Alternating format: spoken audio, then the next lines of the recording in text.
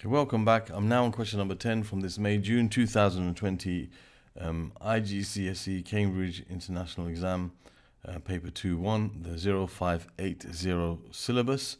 And this question here is about angle theorems, angles in circles.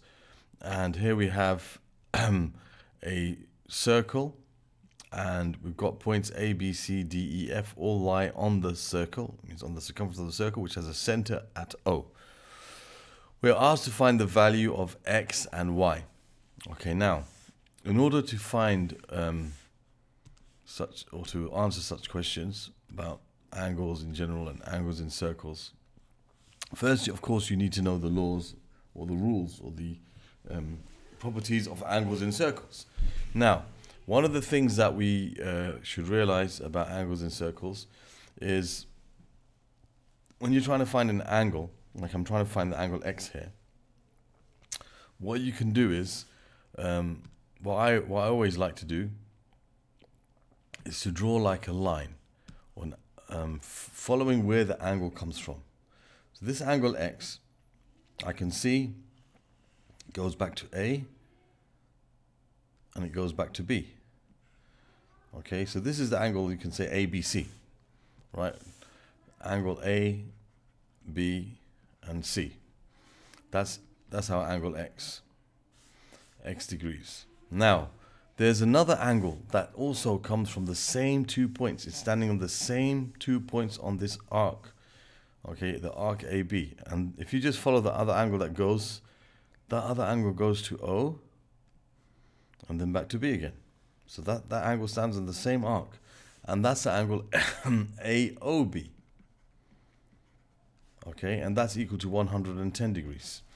All right. Now, one of the important properties that we know about angles in circles are angles that stand on the same arc, stand at the same 2 points on the circumference of the circle.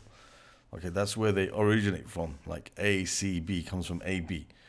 Okay, and one of them is at the center, like AOB, it's at the center itself, and the other one's at the circumference. The one at the center is always twice the one at the circumference. Okay, the one at the center is always twice the one at the circumference.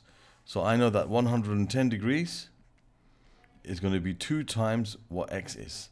That means X is going to be a half of 110.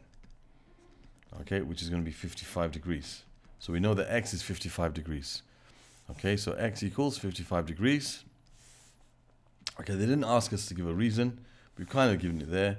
But we can say, I mean, the way that they normally say the angles, if you just say angles at center, they understand exactly what you mean. But you don't have to give a reason. But if they did, which sometimes they do, if you just put in brackets angles at center, or angle at center is twice angle at circumference, something like that, that would be fine as your reason.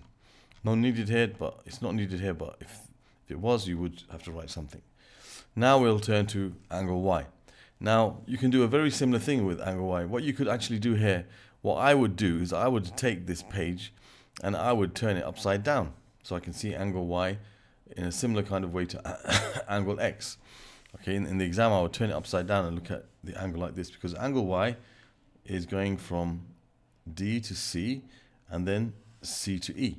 So if you do a very similar thing, what other angle is standing on this arc ED? The angle Y, you can see here, that you have the angle ECD is our angle Y. What other angle stands on ED? Well, we can see it's angle F. Okay, angle F. Let's put that a bit straighter. We see EFD. That's also standing on the same 2 points, E and D. Both these angles originate from this point. So we can say angle EFD is equal to 24. Now both of these two angles are standing on the same arc, and they're in the same segment. They're in the same segment. Okay, they're both in the same segment of the circle, this chord AED. It's into 2 segments in this major segment. And they're both on the circumference this time. They're both on the circumference. That means they're going to be equal to each other. Okay, angles in the same segment, they call it, right?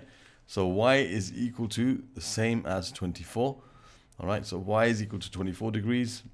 Okay, you don't have to put reason again, If you want to do, you can say angles in same segment. That's what you would write if you were going to write something there. And that's the answer, question number 10. Okay, so there's two different rules we use. One of them is angles at the center, standing on the same arc, all right, are twice angles at the circumference standing on that same arc. And if the angle is formed on the circumference standing on a particular arc, another angle standing on the same arc in the same segment on the circumference will be equal to that. Okay, so those are the two rules of angles in circles that we used to answer question number 10. Other questions about angle properties can be found in this, like geometry angles will be found in this playlist over here. Other questions from this particular paper, May and June 2020, variant 2.1, can be found in this playlist over here. And you can subscribe to the channel by clicking on the link that should be found over here. Thank you for watching and see you soon.